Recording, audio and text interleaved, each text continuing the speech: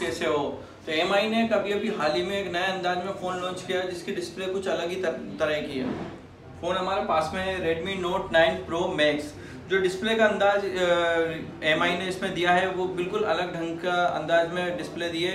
ऐसी डिस्प्ले का फ़ोन अभी तक एमआई ने नहीं बनाया है। हम फ़ोन की अनबॉक्सिंग जानेंगे, इसके स्पेसिफिकेशन के बारे में। मैं हूँ राज, लेट्स स्टार्ट। ब्रांडिंग चेक कर लेते हैं। बॉक्स में जो फ्रंट में मोनो बनाया हुआ है फ़ोन का, वो दोनों ही कलर इसमें दिखा दिए गए हैं और जो फ्रंट एरिया भी दिखा दिया गया जिसके ऊपर Redmi Note 9 Pro मेंशन है। जो डिस्प्ले के अंदर ही कैमरा बताया हुआ है इसमें बीच में, और जो वेरिएंट बताया है 664 जो हमारे पास है उसकी ब्रांडिंग ऊपर है। Left hand side, right hand side Redmi Note 9 Pro Max लिखा हुआ है और पीछे उसके स्पेसिफिकेशन वगैरह लिखे हुए हैं। और यहाँ पे जो रेट है 18,999 रेट दिया हुआ है, लेकिन ये इसका एक्चुअल रेट नहीं है। इसका रेट जो है वो हम वीडियो में आपको आगे बताएंगे। ओपन कर लेते हैं बॉक्स को हम। बॉक्स के अंदर एक मिनी बॉक्स है। बॉक्स के अंदर, इसके अंदर देख लेते हैं हम क्या आया हुआ है। तो इसके अंदर जो है जनरली एक सिलिकॉन कवर जो सभी फ़ोनों में आता है उस टाइप का है, और कुछ यूज़र मेनू गाइड वगैरह है। एक सिम इंजेक्टर टूल भी लगा हुआ है इसमें। फ़ोन का भी साइड में रख के बाकी की चीज़ भी देख लेते हैं। तो एक काफ़ी हेवी डाटा केबल दी हुई है इसमें जो सी टाइप चार्जिंग वाली है। जो चार्जर जो एडाप्टर है वो भी काफ़ी ज़्यादा हेवी है, निकल नहीं रहा है ये। इसमें अलग से कुछ ताकत लगानी पड़ेगी। ये काफ़ी वजन है इसके अंदर। जो एडाप्टर है वो 33 वॉट का एडाप्टर है। 33 वॉट का एडाप्टर, काफ़ी हेवी एडाप्टर हमारे सामने है। फ़ोन का लुक काफ़ी ज़्यादा प्रीमियम फ़ोन लगता है हमें, काफ़ी ज़्यादा स्टैंडर्ड फ्लैगशिप फ़ोन दिखाई देता है। और जो इसका कैमरा जो है वो बॉडी से काफ़ी थोड़ा उठा हुआ दिखाई देता है कैमरा।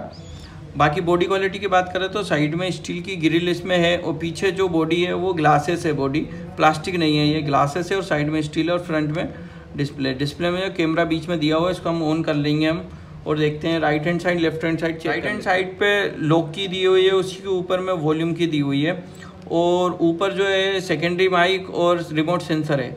लेफ्ट हैंड साइड देखें तो सिम टूल लगा हुआ है जिसमें दोनों सिम मेमोरी कार्ड हम एक साथ लगा सकते हैं। अब नीचे साइड देख लेते हैं तो नीचे 3.5 mm जैक और सी टाइप चार्जिंग पॉइंट दिया हुआ है। फर्स्ट माइक दिया हुआ है और स्पीकर के होल दिए हुए हैं इसमें।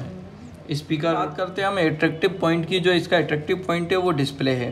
जो डिस्प्ले है वो हमारे सामने है, जिसके अंदर जो कैमरा है वो डिस्प्ले के अंदर दिया हुआ है काफ़ी छोटे होल में।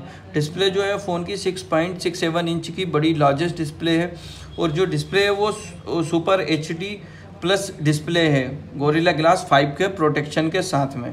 और फ़ोन की पकड़ देखी जाए तो फ़ोन की पकड़ थोड़ी सी हल्का सा चौड़ा फ़ोन है, थोड़ा सा हल्का सा चौड़ा फ़ोन है, थोड़ी पकड़ कम लगती है, लेकिन ये बड़े हाथों के लिए अच्छी पकड़ है। और साइड में स्टील ग्रिल होने के कारण अच्छी पकड़ आती है। एक प्रीमियम फ़ोन की क्वालिटी हमें दिखाई देती है। प्रीमियम फ़ोन का लुक यहाँ पे दिखाई देता है कि फ़ोन जो है वो प्रीमियम लुक देता है। सिक्योरिटी की फ़ोन की तो फेस अनलॉक तो है जो कि काफ़ी ज़्यादा फास्ट काम करता है, लेकिन इसका फिंगरप्रिंट सेंसर है जो कि लॉक की के ऊपर ही दिया हुआ है। यही फिंगरप्रिंट सेंसर है और यही लॉक की है। तो आप इसको यहाँ से दबाएंगे तो इसी में अनलॉक हो जाएगा डायरेक्टली, और इसके बाद में आप पैटर्न लॉक और उसके बाद में पिन लॉक जैसे चाहे वैसे यूज़ कर सकते हैं। फ़ोन की खासियत है इसकी डिस्प्ले के अंदर कैमरा होने के साथ साथ एक खासियत हो रही है कि इसका जो एडाप्टर है वो जो चार्जर है वो 33 वॉट का चार्जर है, 33 वॉट का चार्जर है। तो काफ़ी हेवी एडाप्टर दिया हुआ है कंपनी ने इसके यूज़ के लिए, और इसकी जो केबल है वो भी काफ़ी हेवी है। और बैटरी जो है 5020 mAh बैटरी है, जिससे ये लगता है कि हमें करीब 1 घंटा भी नहीं लगेगा, हमें कल 45 मिनट या 50 मिनट में फ़ोन फुल चार्ज हो जाएगा। तो काफ़ी फास्ट चार्जर दिया हुआ है, जिससे एक फ़ायदा होता है कि हम ज़्यादा फ़ोन वगैरह गेमिंग वगैरह में यूज़ करते हैं, या फिर हमें फ़ोन ज़्यादा यूज़ और चार्जिंग का टाइम कम मिलता है, तो इसमें हमें काफ़ी ज़्यादा मदद। कैमरे की बात कर लेते हैं हम। तो पीछे जो उठा हुआ पार्ट जो है कैमरे का, बहुत ज़्यादा काफ़ी उठा हुआ पार्ट है जिसमें लेंसेज वगैरह हैं। पीछे जो है 4 कैमरे और एक कैमरा आगे का कैमरा 32 मेगापिक्सल है इन डिस्प्ले, और पीछे कैमरा देखा जाए तो 64 मेगापिक्सल कैमरा है। रियर कैमरा जो है 64 मेगापिक्सल है, और 13 मेगापिक्सल का अल्ट्रा वाइड एंगल कैमरा है। 2 मेगापिक्सल का डीप सेंसर कैमरा है, और 5 मेगापिक्सल का एक और कैमरा है। तो ये होगी कैमरे की डिटेल, और इसमें कुछ फ़ोटो वगैरह मैंने लिए हैं जो मैं आपसे शेयर करूँगा। फ़ोन में फ्रंट कैमरे की फ़ोटो है जो कि 32 मेगापिक्सल है। काफ़ी ज़्यादा अच्छी डिटेलिंग देखने को मिल जाती है हमें इसके अंदर, काफ़ी ज़्यादा बेहतरीन कैमरा क्वालिटी वाकई बहुत ही अच्छी है इस फ़ोन की। कलर जो है रियल दिखाई देते हैं। इसके बाद में देखते हैं ये एक जो फ़ोटो है ये भी ली हुई मैंने, जो कि इसमें परफेक्ट मूड वाले कैमरे के ऑप्शन से ली हुई है। तो परफेक्ट मूड में जो है लार्जेस्ट फ़ोटो आती है बड़ी पूरी। और इसके बाद में ये जो फ़ोटो ली है वो AI कैमरे से ली हुई है, जिसमें थोड़ा ब्यूटी वगैरह ऐड हो जाता है, कलर ज़्यादा दिखाई देते हैं। ये जो है 64 मेगापिक्सल कैमरे से ली हुई फ़ोटो है, जो जिसमें डिटेलिंग वगैरह काफ़ी ज़्यादा देखने को मिल जाती है हमें। कैमरा क्वालिटी तो वाकई में बहुत बेहतरीन है, फ़ोन की एक तगड़ी पिक्चर क्वालिटी देता है हमें। ये प्रोसेसर की एक तगड़ी बात कर लेते हैं कि फ़ोन में प्रोसेसर वगैरह कैसा क्या है। तो फ़ोन का जो प्रोसेसर है वो स्नैपड्रैगन 720 का प्रोसेसर है, कि काफ़ी हैवी प्रोसेसर है। और एंड्रॉयड वर्जन बात करें तो एंड्रॉयड वर्जन जो है 10 का एंड्रॉयड वर्जन है, जो कि सबसे ज़्यादा लेटेस्ट एंड्रॉयड वर्जन है फ़ोन का। बाकी करेंगे हम वेरिएंट की प्राइसिंग की बात कर लेते हैं। फ़ोन की प्राइसिंग वगैरह और रैम रोम कैसी है। जो हमारे पास वेरिएंट है 6GB 64GB में, जो कि 16,499 का वेरिएंट है। और इसके बाद में जो वेरिएंट आता है वो आता है 6GB 128GB में 17,999 रुपये का। और फिर 8 128 में जो है वो 19,999 रुपये का वेरिएंट आता है। रिव्यू में देख लेते हैं हम फ़ोन लेना चाहिए हमें नहीं लेना चाहिए, क्या क्वालिटी है इसके अंदर।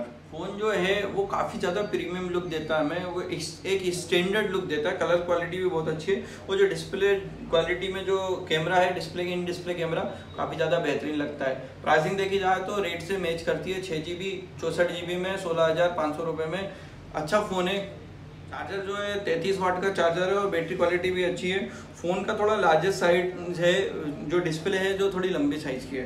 तो ऑल ओवर देखा जाए तो स्टैंडर्ड फ़ोन एक अच्छे रेट में है। और आपको वीडियो पसंद आता है तो लाइक करें, और हमारे चैनल पे नए हैं तो सब्सक्राइब करें, और कमेंट्स करके बताएं कि आपको ये फ़ोन कैसा लगा।